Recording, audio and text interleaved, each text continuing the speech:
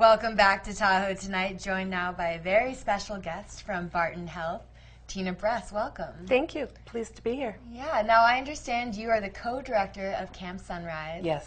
Tell us a little bit about Camp Sunrise. Camp Sunrise is a children's bereavement camp. We're in our 7th year, and we provide a supportive environment for children who are grieving and processing a loss. Now, what kind of activities do you guys provide Oh, gosh. at your camp? Camp is held out at Galilee, so we have a beautiful setting. We do physical activities. We do a lot of memory work. We do some honoring ceremonies, and basically we let these children understand that even though they're grieving and have suffered a loss, they can still be children and enjoy themselves. Now, who do you see coming to this camp?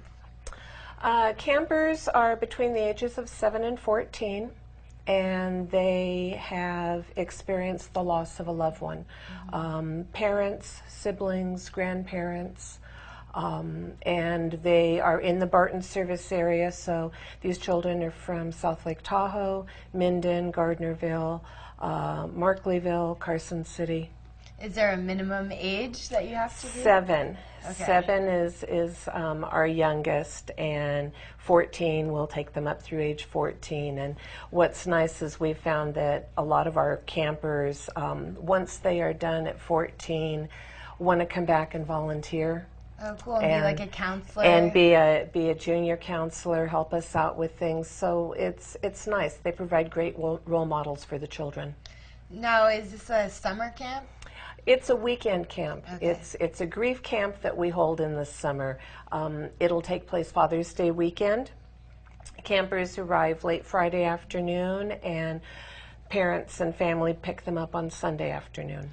Now, does this have to be someone who's experienced a recent loss, or can it be maybe a few years prior? No, it can be a few years because as children age, they start experiencing their grief differently, and it affects them differently. We have children who have been there as recent as suffering a loss from a couple of months previous to the beginning, all the way out to 3 years, 4 years.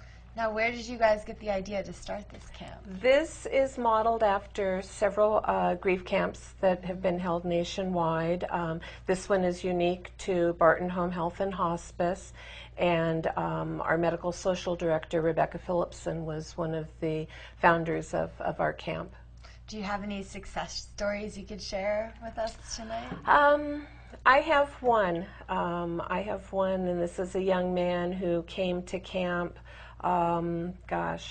probably 4 years ago, and after suffering the loss of a grandmother he was extremely close to, had been attending every year until he hit our 14 threshold, and now has been participating in our high school grief support group, and this will be the 2nd year he'll be coming back to help us out as a volunteer junior counselor. So he's pretty much an expert on the matter by now. He's been there. And as I said, what's nice about it, even though there are older adults that are volunteers, to have a high school student there makes it a little bit easier for some of our campers to identify with and say, you know, he's made it through things, I'm going to be okay. Well, thank you so much, Tina, for joining us on My Tahoe pleasure. Tonight. Thank you very much. Hope you Appreciate have a it. great camp, and for more information you can visit bartonhealth.org/Camp Sunrise. We'll be back with more Tahoe Tonight right after this.